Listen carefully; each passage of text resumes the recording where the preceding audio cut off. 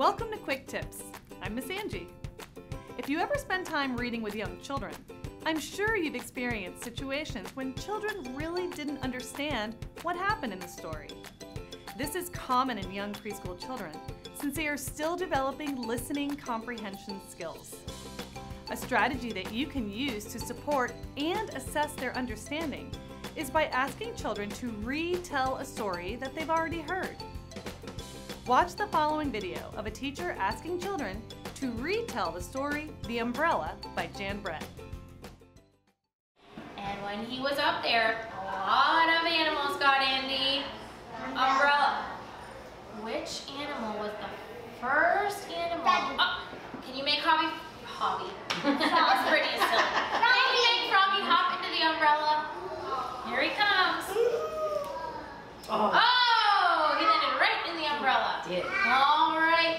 And then, next in our story, another animal joined the Froggy in the umbrella.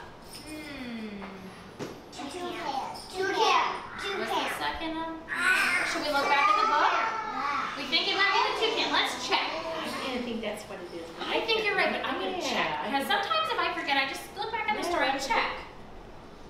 All right, so Froggy. All right, so have the toucan. Let's have the toucan fly into the umbrella. Whoa, he's in. All right, so Froggy was first. Toucan was. In this example, the teacher used props to assist children with retelling the story. The umbrella represented the rainforest canopy, and each child had a cutout of a different animal from the story. She continues this activity and encourages the children to sequence the entire story and even includes a review of ordinal numbers. You don't need props when asking children to retell a story. It can also be done verbally without props. Allowing children the opportunity to retell stories boosts comprehension while also helping them to understand how to structure a story. Retelling also helps children learn to use characters and vocabulary in context within a story. This understanding of story structure, characters, and vocabulary will be useful to them as they create and eventually write their own stories. It also lets you know how much of the story the children understand.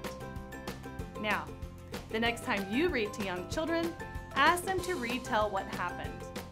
Guide the children in focusing on the basic story elements and sequencing the events of a story.